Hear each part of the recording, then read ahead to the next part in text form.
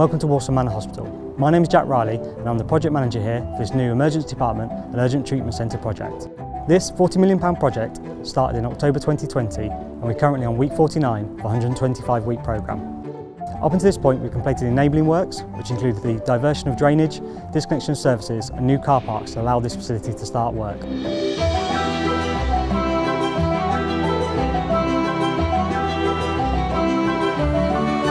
Currently, we've completed the structure, the external SFS boards and the roofing is ongoing behind me. We plan to start the internal works in the next few weeks. The main ED project will complete in September 2022. After this point, we'll complete a refurb in the old ED department, which will complete in March 2023. This project is targeting BREEAM Excellent.